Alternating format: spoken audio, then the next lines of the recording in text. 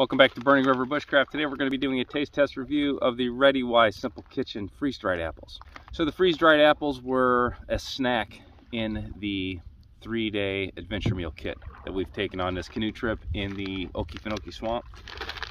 And we had, I think, strawberry bananas, and I think there was 2 of these. And the way our trip has been working out, we do not have a hot lunch. The Readywise adventure meal is set up for a breakfast, a lunch, and a dinner, and then there's snacks and milkshakes as well. So we've still got food, and we're on day, is this day 5? 4. Day 4. This is day 4. So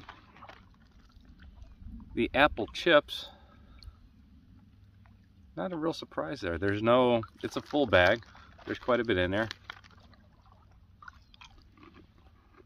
I don't get a strong apple smell, but the flavor's there. Yeah, these are pretty good. I really like the freeze-dried fruits as a change of texture after eating rehydrated food. You're full, but sometimes you're just looking for just a change of texture. So the freeze-dried stuff does that pretty well. This is handy to have when Mike's doing all the paddling and I'm talking and eating. But you can get this on the go. You could eat this in a tree stand if you were hunting. It's nice to have something when you're hungry and you don't feel like boiling water, to have a meal.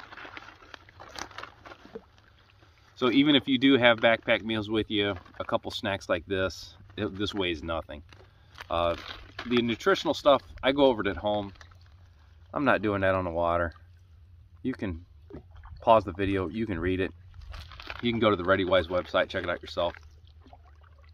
I'm going to pass these back to Mike, and maybe I'll keep the canoe somewhat centered. Until next time, this has been Jamie Boggs with Burning River Bushcraft. See you soon.